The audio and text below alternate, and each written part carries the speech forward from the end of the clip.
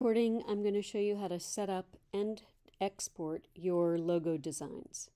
I'll click on New File, and I'm going to choose Print 5x5, which you should be able to build over here if you want to.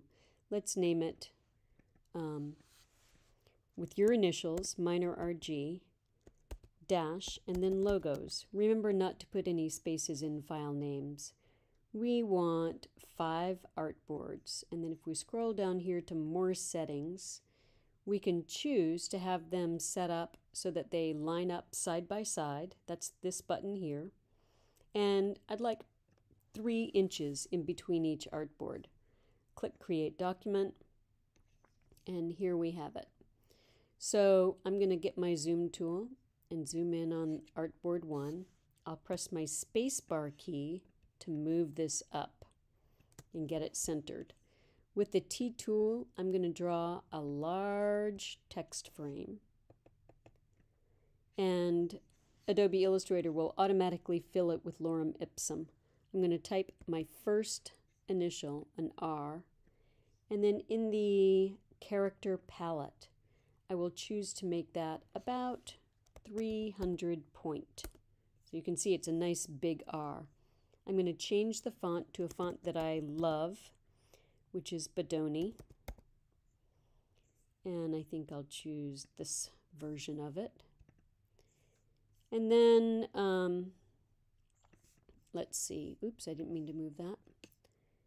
With my text tool, I should be able to make this text frame smaller, maybe not. With my selection tool, I can hold my Option or Alt key and duplicate this. The reason I'm duplicating it is so that I can change it to the first letter of my last name, and I'll have 2 letters that are the same point size, the same color, and the same case. That creates unity. Now I'm going to just move them around until I come up with a design that I like. So I'm thinking about the Gestalt principles, right? There's continuance. That would be fun. If I did this a lot bigger, let's say 400.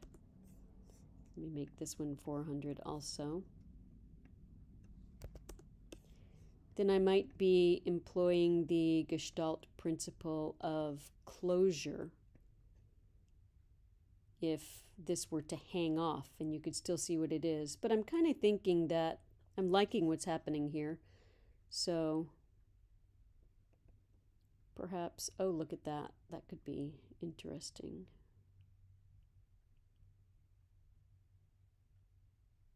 Yeah, I think something like this. I can use this selection tool to draw a box that touches both of them, and that will allow me to select them both and move them. It's good to fill the artboard as best you can. And then let's go and make another one. So each logo design should be completely different from the last. And I will put, this time I don't want 400 point, I'll start with 200. And I'll change the font to Balboa Plus. It's another one that I've bought that I really like. And so there's a nice big B. Let's see, I should make it an R. And I don't know, I think I'll make this really big. Oops, 500 was too big. Let's try 400. Okay. So I've told you that you may not use any shapes, no rectangles or lines, only letters. And the only time you would use a white letter instead of a black letter would be, and let me draw another text frame. Oops. This is why I like the artboards far apart, so I don't create a text frame in a text frame. I'm going to make a G here. That's an L. I want to make this 200 point. Maybe even, well, let's see. I'll make this into a G, and then I'll also make it white. I'm going to show you another fun Gestalt principle here. With my selection tool, I can move this G.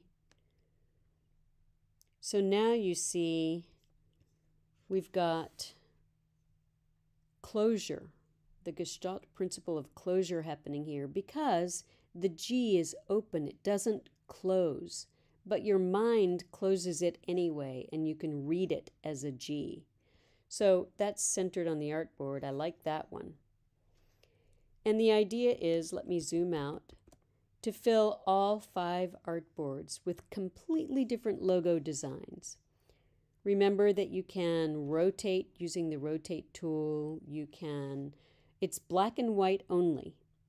And if you're going to use white, it's going to have to be on top of a thick black letter because you cannot use the box tool to build shapes. Once you have chosen your favorite of all 5 of these, you will save it. File, Save As. I've already named it. So you're going to save it into your Google Drive. And then you're going to export your favorite one. So File, Export As. Now these artboards each have a logo on them by the time you finish.